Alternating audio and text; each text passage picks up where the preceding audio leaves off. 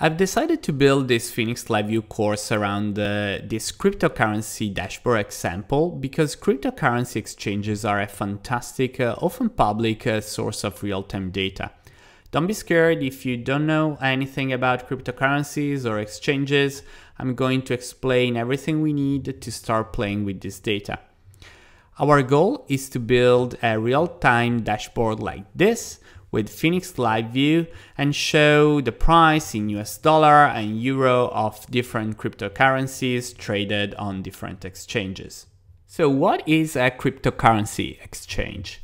There are many exchanges like Coinbase Pro, Bitstamp, and they are online platforms where people or bots exchange what is called fiat money, like US dollar, euros, with cryptocurrencies like Bitcoin, Ethereum, Litecoin, and many other.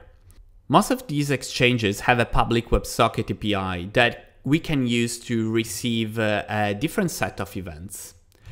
In our case, we are just interested to receive real-time trades. Why trades?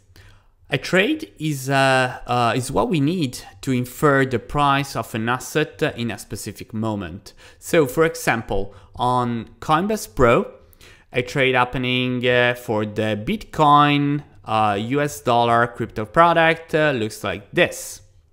So this trade event. When we receive a trade message, we know that at this time, one Bitcoin is traded at, in this case, $9,285.09.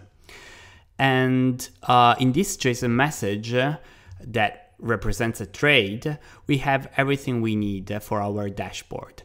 The price, the time, and the currency pair. So this string, in this case BTC USD, is a currency pair, which is used to uniquely identify the exchanged currencies. Coinbase calls it product ID, but across most of the exchanges, this is called currency pair. In Coinbase, the pairs are defined with strings like BTC USD, and we have many currency pairs like Bitcoin US dollar, Ethereum US dollar, Litecoin US dollar, and the same currencies, cryptocurrencies with euros and many other. While on Bitstamp, the pairs are downcase strings without the dash. So BTC USD, Ethereum USD, etc. When connecting to an exchange WebSocket API, we use these currency pairs to subscribe to the events of the currencies we want.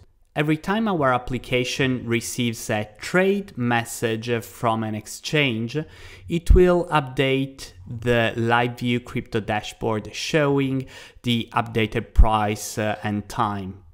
It's now time to build our app, starting with the application's design.